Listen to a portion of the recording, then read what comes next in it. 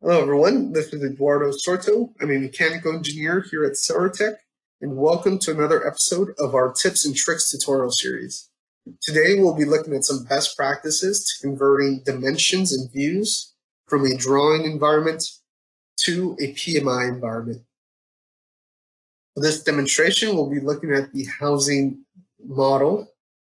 And before I jump into the drawing, just want to confirm that the model views folder at the top does not have any PMI data in them.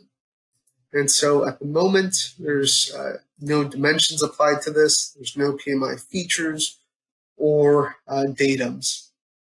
Okay, so we'll be pulling that from our drawing environment.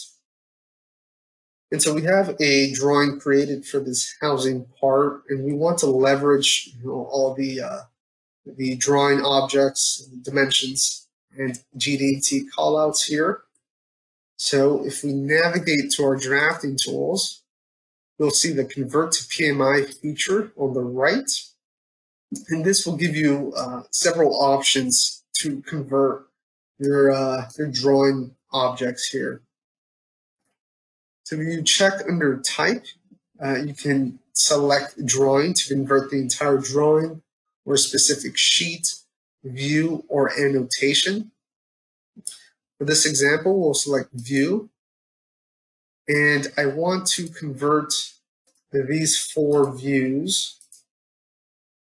But before I hit OK, I want to do a quick scan, make sure this is set on Preview, so you can visually confirm that everything that's highlighted in red will be converted to your PMI environment.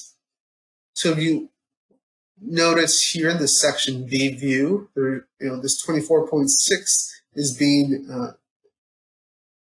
being excluded. This 136.2 is being excluded, and this 54 at the bottom is also being excluded. So we'll have to clean up the references. So most of the time when this happens, it's because it's referencing a curve that should not be used as a reference to that specific dimension. So it could be that it's either a line has been sketched in there, or it's grabbing a spline that it should not be grabbing. So a couple things you can get away with in your 2D environment that you can't get away with in your 3D environment. So we'll click Cancel and run through that exercise, that cleanup exercise here. So I'll double click on my 24.6 dimension and take a look at the references on the top. So if I hit my first object, you'll notice that it's grabbing this edge here, when in fact it should be grabbing this edge here. So right now it's computing the endpoint when we want it to compute this edge here. Okay. Same thing for this case. We'll zoom in. We don't want that radius. We want this edge here. So I'll check my 54, do the same thing. I'll zoom into my first object. It's grabbing this edge. We want it to be the vertical edge. And my second object, it's grabbing the radius. And I want it to be the end of that point here. I believe there's one more. This 136.2. Check my first object. This is grabbing the arc center of this edge, which is good. That's what we want. We check our second object here. It's grabbing the horizontal curve when we want this edge instead. So I'll hit close. I'll run through my conversion process again. Highlight those 4 views, and you'll notice that these couple dimensions that we updated are now read and included in our conversion here. So a couple things we can do. We can check convert to PMI, or open the converted to PMI destination part, but we have that open already, so we'll leave that unchecked. And we can use a alternate target assembly if we need to as well. I will uncheck that for now, and we'll hit OK.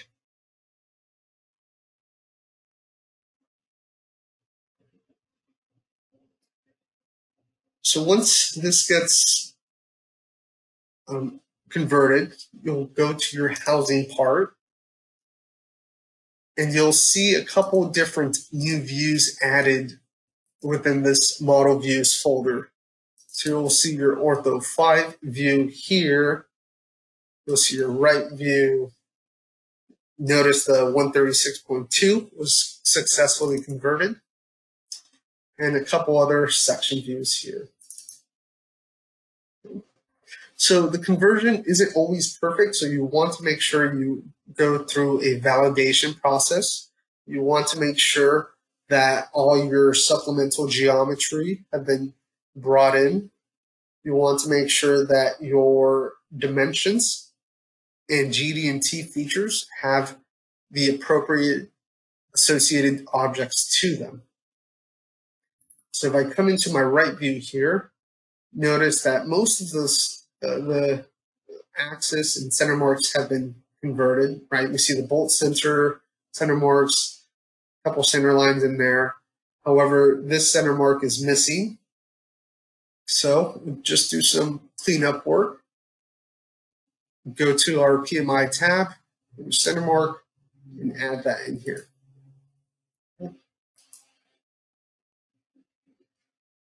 Okay. So that looks good. Now the next thing we want to do is make sure we have the appropriate associated objects to our dimensions and GD&T features. So for example, this 110.3 dimension here should have the 2 faces as associated objects here. So we'll see this face 1 and face 2, which is correct. That's what we want. And it's important for those associated objects to be correct and up to date, because that's what some manufacturing softwares or CMM or the CAM softwares start using to verify these models here. So this looks correct. That's exactly what we want. It's also important because once this gets converted to your PDF, 3D PDF environment, when you click on this dimension, those faces get highlighted too. So if there's a lot of things going on, it's really easy to just click a dimension and immediately see those references there. Okay. Same thing for this datum A. We want to make sure this has the appropriate object here, which looks good, and our feature control frame. So if I double click this, notice how there's no associated objects in there. So in order to add these faces, we can come in here and select this face and that face here, right? Or an easier option is I hit escape here. I can go ahead and make that associated to that linear dimension. So when I do that, double click that, they automatically get tied to those associated objects there.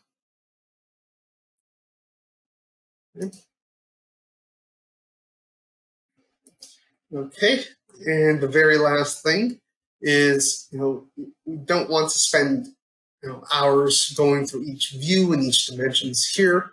So a good way to check your associated objects is to go to File, Information, PMI, and Report. And you can run a report for all your PMI features in here.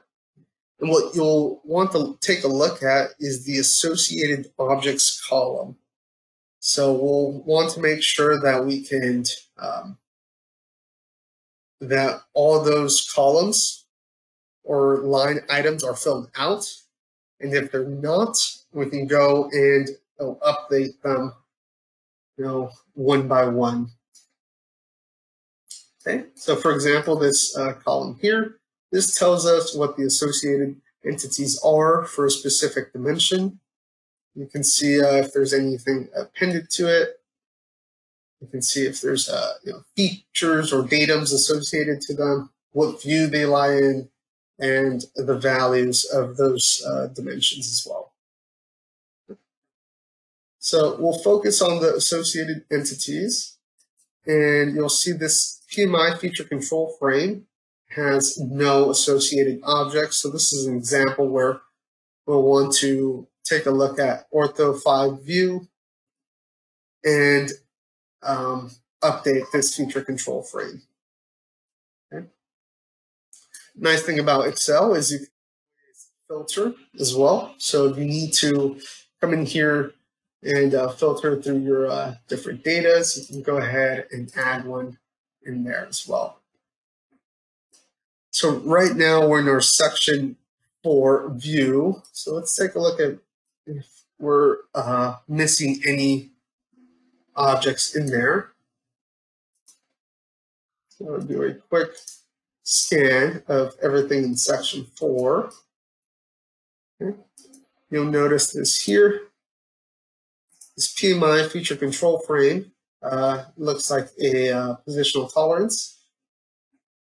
Does not have an associated object. So what I can do is have this toggle to the left, look for that. It looks like it's this one here. But what you can also do is go to our add-ins and select highlight NX objects. So if you do highlight NX objects for this line, you should see that on the left here. So notice that gets highlighted. So it was a perpendicular tolerance, not the positional tolerance. Okay. So that's a good workflow to go through your different conversions and work through the different options here. So now I know that I want to go ahead and tie these two dimensions together. So when I click on them, I now know that these two faces are associated, right? It's perpendicular to one another.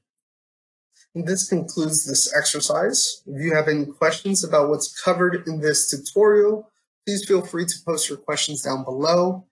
Thanks for watching and have a great day.